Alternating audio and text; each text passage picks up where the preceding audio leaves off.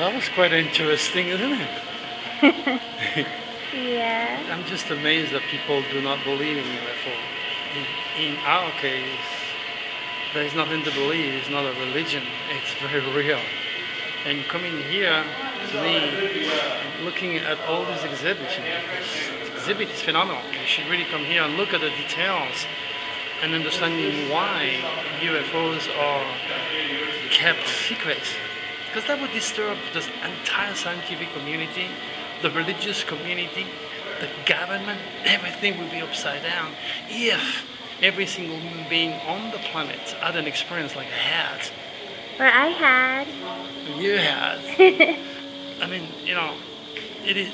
What kind of UFOs UFO? and ETs are real, period. What kind of UFO encounters, Louis, are there? There's the first kind. There is so many. The second kind, and the third encounter.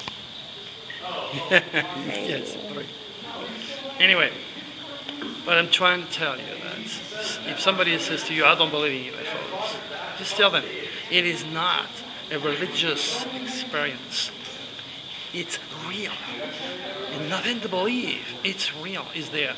But, it's only such a personal experience that only if you go through it like I did or like Terania and I did, then you would understand the depth of what I'm meaning right here, right now. And usually many people say they don't believe in him because the U stands for unidentified, but that's because you have to understand You got yourself. it. Bye-bye. Okay, bye. You like it?